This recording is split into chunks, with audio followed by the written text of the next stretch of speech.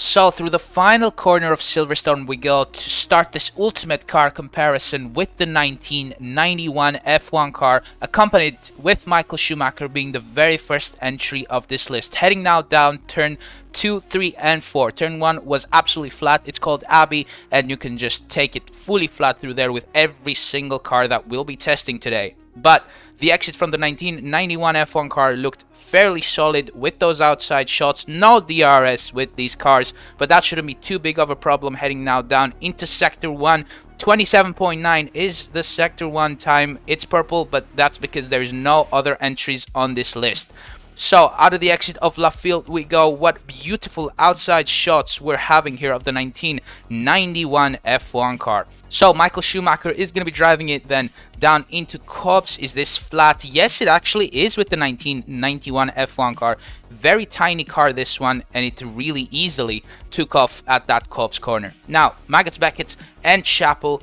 As you can see, the car not struggling as much as you would expect it to, getting a good exit. No DRS, as we said, with those 1991 F1 cars. Second sector is the quickest one, 39.8.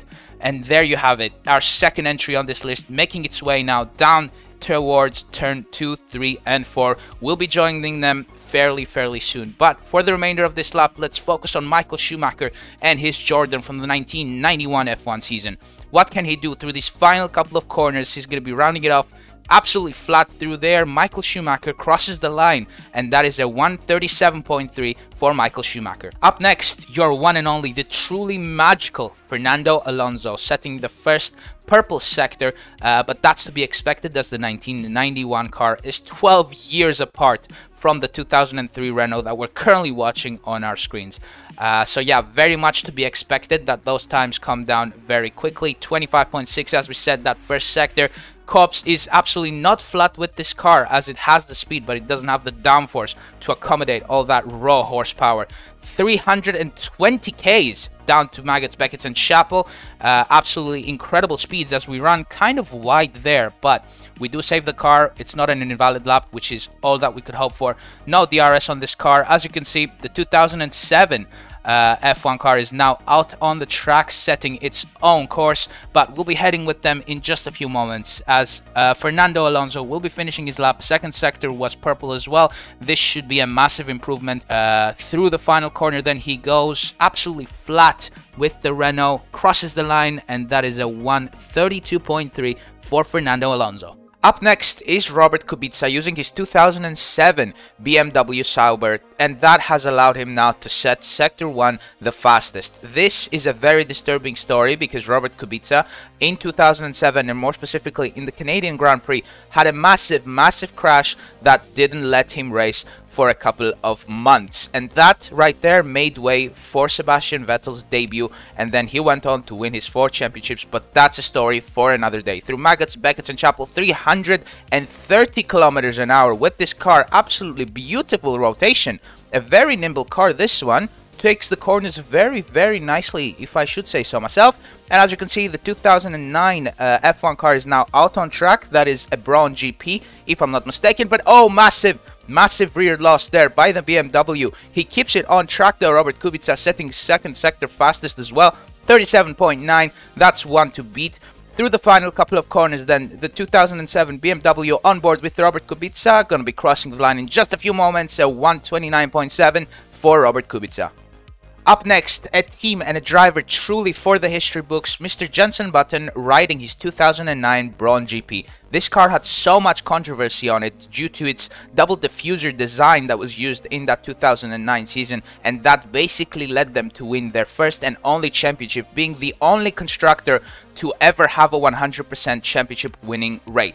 So, through Copse, it was absolutely flat, if you guys didn't notice. Through Maggots, Beckett and Chappell, keeping a very nice and steady average speed through those corners. Nice rotation. We ran just a tiny bit wide. Thankfully, we don't cut the corners. Second sector was the fastest one, as this car has so much more downforce than the previous ones. And now Jenson Button is going to be going through Stowe. As you can see on the bottom left, we had the 2016 car making its way to the first couple of corners, and Jenson Button through Stowe, absolutely clean through there. And we'll be heading now towards the final couple of corners. Through here, then he goes absolutely incredible. We're now on board and we'll be watching him cross the line.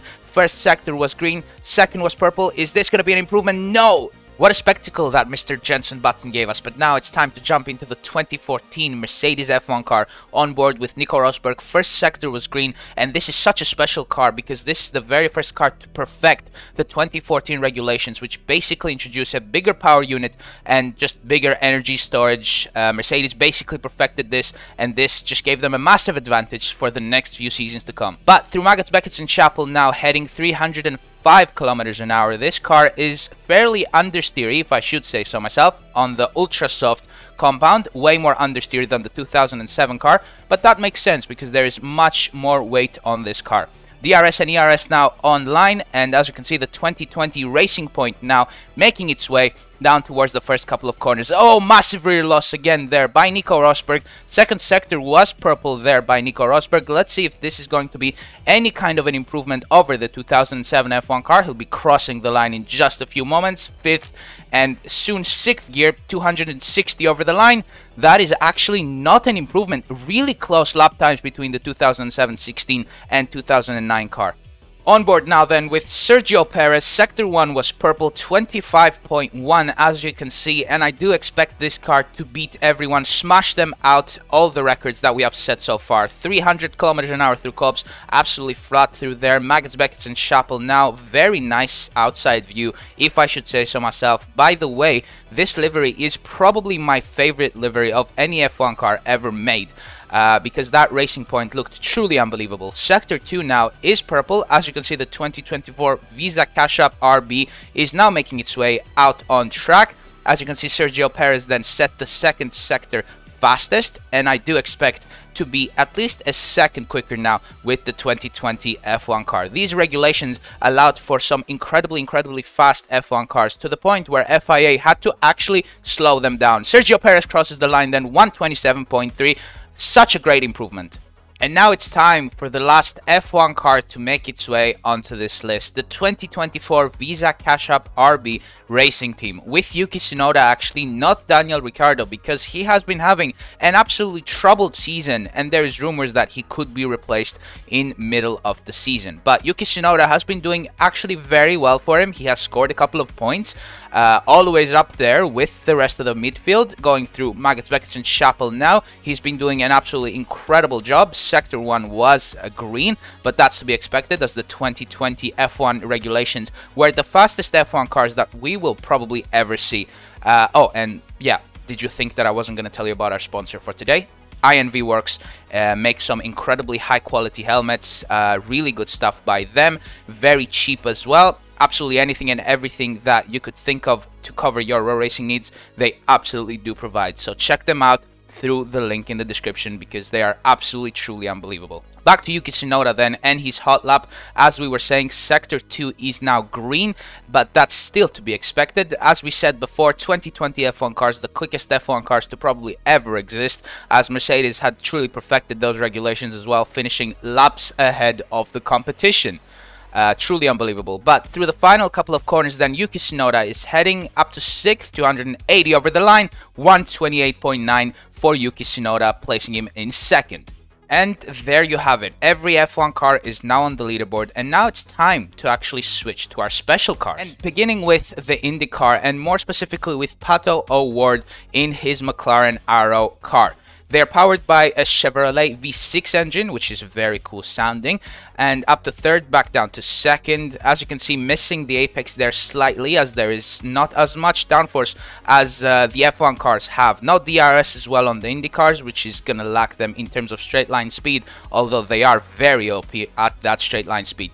Now, heading to Lafayette, although I have to say the IndyCar looks very aggressive on those outside shots.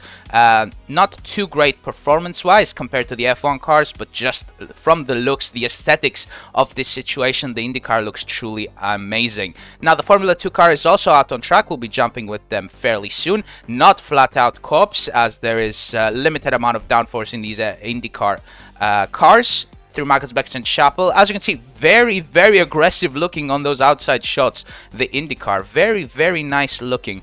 that IndyCar, if I should say so myself. Sector 2, green again. As we said, don't expect anything too great, as the 2024 F1 car itself wasn't able to top the 2020. Truly shows the 2020's performance. Slight rear loss through Stowe for Pato O'Ward, but he keeps it on track. Now we'll be heading through the final couple of corners. Not the greatest apex there, but good exit from Pato O'Ward there. We'll be seeing what that lap time is in just a few seconds time, crossing the line, and that's going to put him, wow, almost last, a 132.9.